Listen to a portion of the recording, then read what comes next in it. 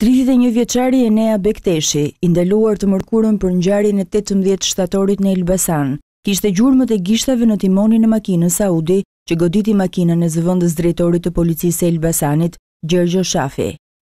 Kjo është një nga provat e forta që ka organi i akuzës, po kështu ekspertët kanë gjetur në automjet edhe një shishe ujë, e cila dyshohet se është konsumuar nga 31 vjeçari, duke përforcuar më shumë dyshimin e hetuesve. Për arrestimin e Enea Bekteshit u angazhuan forcat e ndërhyrjes së shpejtë dhe forcat operacionale, pasi kishin siguruar më herët informacion se ai qëndronte i fshehur te kunati i tij Alex Pupuleku në Cerrik. Edhe ky i fundit u prangos pasi gjatë kontrollit të banesës u gjet lënë narkotike, dyshuar kanabis sativa dhe një armë ftohtë.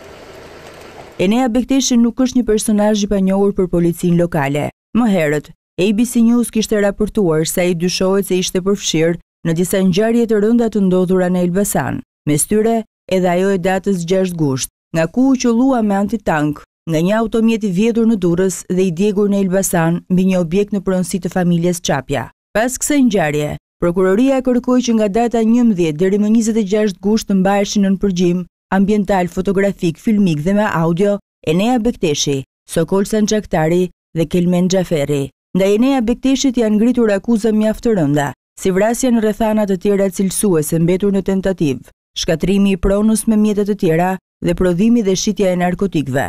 Ndërkohë burime konfidenciale bëjnë të ditur për ABC News se prokurori i çështjes ka pyetur personalisht këtë të enjtë brenda ambienteve të krimeve të rënda edhe personin tjetër në nënhetim, Sokol Sanxhaktari. Ky i fundit nuk ka pranuar të flasë pasi ka kërkuar më parë që i pranishëm të jetë edhe avokati i tij Eno Bushi. Aktualisht, pas hekurave për incidentin me policinë e Elbasanit, qëndrojnë Ledjo Zabeli dhe roja i tregut, Valmir Dedja, ndërkohë që Kelmen Xhaferi ndodhet në masën e sigurisë, arrest shtëpie.